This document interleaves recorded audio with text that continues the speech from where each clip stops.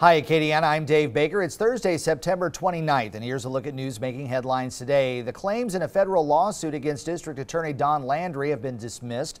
Landry was named as one of the defendants in a civil rights case filed by the ACLU on behalf of Tara Fogelman-Laxey.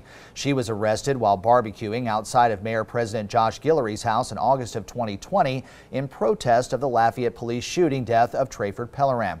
Months after the arrest, Laxey was formally charged after questioning Guillory at a public meeting.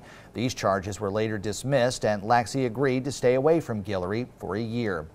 Well, tonight you have a chance to meet two of the finalists who want to be Lafayette's next police chief. The Lafayette NAACP, along with the League of Women Voters, are hosting a forum at the Downtown Convention Center.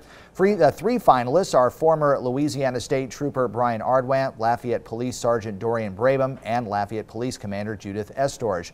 Ardwant and Brabham will be attending the forum. Estorge has a scheduling conflict. The police chief position is not elected. It's appointed by Mayor President Josh Guillory.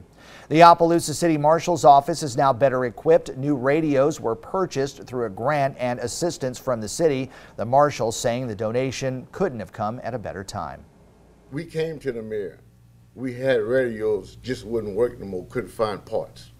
And we needed these new radios where we can communicate while we on that street. Communication is very important for law enforcement because we out there and we face danger every day, you know. So I want to go out there with the new equipment I got, and I want to help the people.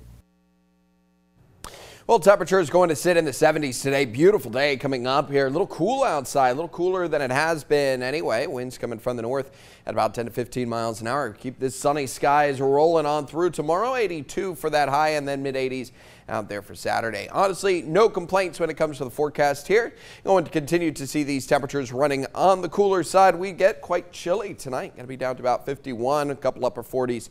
Not out of the question either in the northern parts of Acadiana. We'll stay in the 80s all the way through the weekend.